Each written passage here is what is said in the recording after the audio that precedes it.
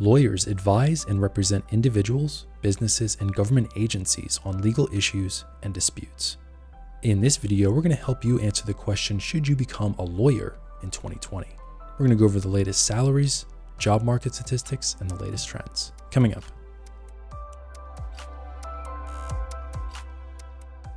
Hey everyone, Stephen Hack here with Career Watch, where we help you with your career search. If you end up enjoying the video, hit that thumbs up to support the channel. All the charts and graphs used in this video are available at my blog at www.careerwatch.co/blog. Lawyers are also known as attorneys, and they have a number of roles and responsibilities.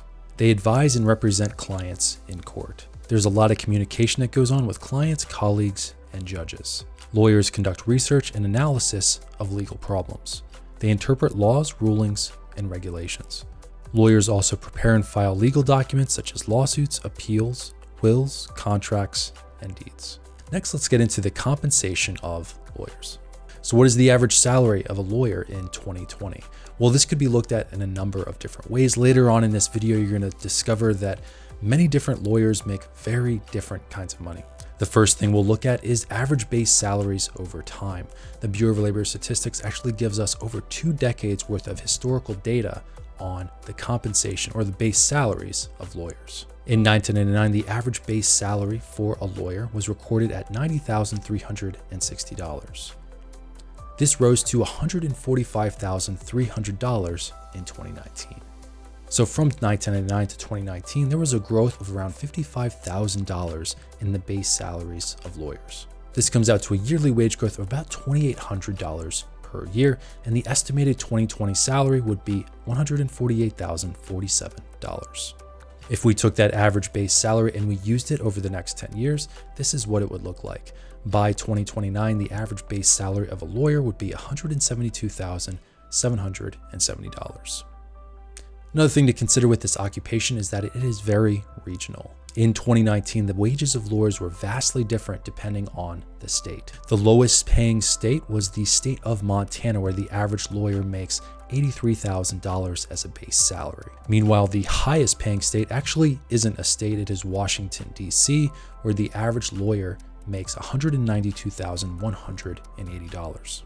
So there is a massive difference in the compensation of lawyers in different states. In fact, there is a $110,000 difference between the highest paying state for lawyers and the lowest paying state. Other high paying states for lawyers include California, New York, Massachusetts, Illinois, Connecticut, and Colorado. So unlike with other occupations, the pay for lawyers is unequal. At the 10th percentile, the base salary is around $60,000, whereas at the 75th percentile, the base salary is at about $186,000. So there is almost a $130,000 difference in the base salary at the 10th and the 75th percentile. One of the reasons for this unequal distribution is the fact that law firms and the federal government tend to pay much higher base salaries than local government and state government. In fact, the federal government pays almost $60,000 more on average, more than the state government. Another great data point is comparing the starting salaries of different kinds of lawyers, and the National Association of Law Placement compares the median starting salary of the average lawyer with the law firm median starting salary. And as you can see, there is quite a difference. The other cool thing about this chart is it goes all the way back to 2008. It compares the starting salaries in 2008 to the starting salaries in 2019. Interestingly, the starting salaries were actually higher in 2009 than they are in 2019. This is most likely due to the Great Recession. The Great Recession had a huge impact on the compensation of lawyers for a little while. Looking at this chart, you notice that the median starting salary and the law firm median starting salary was actually getting a lot closer in 2011. But since then, the gap between them has been growing and growing.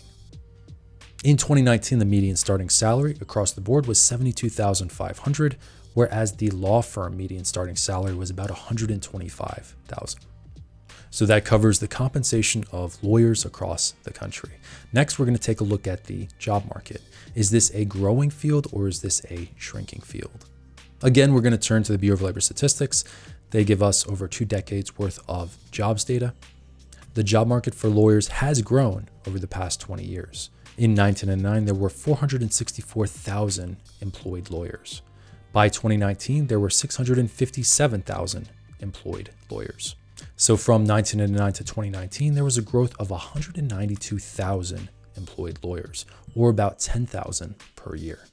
The total number of employed lawyers has grown by almost 50% over the past 2 decades. The government is actually expecting less growth over the next 10 years. They are expecting a 4% growth in the number of jobs from 2019 to 2029. This would mean that by 2029, there would be around 690,000 employed lawyers. So now that we know the number of employed lawyers across the country, we can actually compare it with the number of job openings to determine how competitive this occupation really is. To do this, I really like using Indeed.com. Indeed has been rated one of the more popular search engines by job seekers by several different sites and sources. So I searched for lawyer in the United States, and it gave us 20,716 job openings across the United States. This means that there is one job opening on Indeed.com for every 32 employed lawyers. Given the fact that law schools regularly churn out over 30,000 newly minted lawyers every single year, this is a very competitive occupation. The most extreme ratio I have seen is the ratio for oral surgeons. There is one job opening on Indeed.com for every 5 oral surgeons. So getting into this occupation and working in this occupation continues to be pretty challenging. Another thing to consider regarding the job market is where all the jobs are. There are employed lawyers in every single state, but certain states have most of the job opportunities. Just like with most occupations, the states with the greatest number of people have the greatest number of lawyers. The states with the most include California, Florida, New York, Texas, Illinois, and Washington, D.C. The states with the lowest number of lawyers include Wyoming, South Dakota, North Dakota, Alaska, Vermont, Rhode Island, and Maine. Lawyers also work in a couple different work environments. 50% work in legal services, 17% are self-employed, 7% work in local government, 6% work in state government, and 5% work in federal government. So that covers the job market for lawyers. So what kind of people actually become lawyers? Well, if you haven't taken a RIASEC assessment yet, definitely do. This is a great assessment to determine what your interests are and compare your interests to people in different occupations. When you look at the Holland codes of people that work as attorneys, they score really high in the enterprising and investigative themes. People that score high in the enterprising theme describe themselves as ambitious, competitive, persuasive, assertive, and energetic. Often they are motivated by persuading, selling, and leading. People that score high in the investigative theme tend to describe themselves as thoughtful, analytical, intellectual, complex, independent, and curious. They are often motivated by analyzing, inquiring, and researching. So as you can see, in 2020, there are pros and cons to becoming a lawyer. This is a growing field, but there definitely isn't a shortage of lawyers. We found that for every one job opening on Indeed.com, there's about 32 employed lawyers. There are other occupations that are far less competitive. Also, the compensation of lawyers is definitely very uneven. The federal government and law firms tend to pay much more than state governments and local governments. Also, almost 20% of lawyers are self-employed. So this could be a great occupation for someone that really wants to own their own practice. So there's definitely a lot to consider before jumping into this occupation.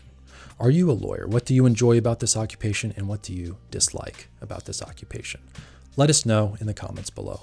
Thanks so much for watching the video, and I will see you in the next one.